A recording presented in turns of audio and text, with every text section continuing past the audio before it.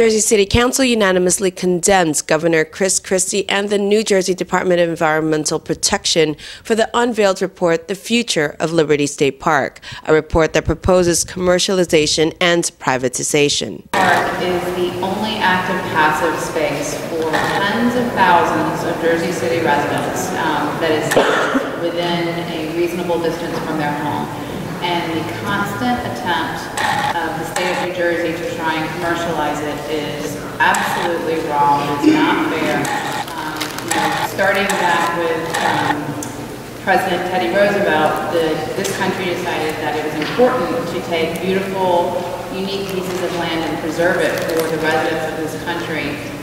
New Jersey State did that under the pushing the Pessin family to preserve Liberty State Park. It needs to continue as Liberty State Park, and I strongly encourage the state government to reverse any thoughts they have for what they're going to do with Liberty State Park.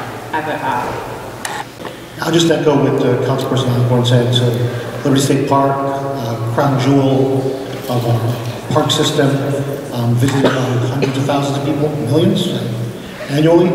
We've had our Tough Mudder there, 4th of July, major events. It's a huge attraction, not just for Jersey City residents and an oasis for Jersey City residents, but it's an attraction to New Jersey and beyond.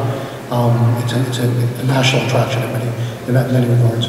And so people coming long and far to visit, to see Liberty State Park, and we should do everything we can to protect it for its passive use and for the enjoyment of the community of Jersey, which has so little open space and green space.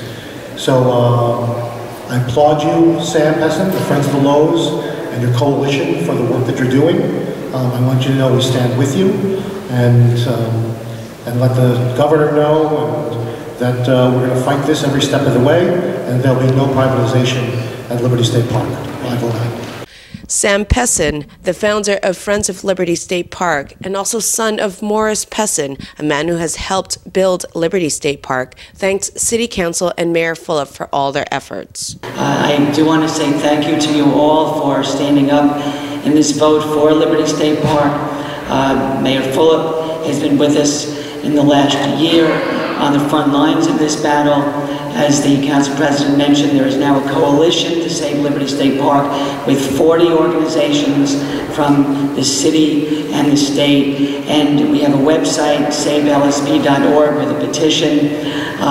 And the Coalition to Save Liberty State Park, that title has been used many times before because, as Councilwoman Osborne mentioned, there have been many attempts to commercialize the park. And the good news about the park is that the people have always stood up, put democracy into practice, and fought for a free park behind the Statue of Liberty, and the people are ready to fight again. The governor's wrong to want Liberty Park to pay for itself. The park serves the public good. As Councilwoman Waterman mentioned to the student leader, this is about fighting for what's right, fighting the good fight. And the park is sacred land, it's priceless land, it's our green sanctuary in this crowded region. Pessin also mentioned that on the Friends of Liberty State Park website, there's a 10-page opposition on Governor Christie's commercialization and privatization plan.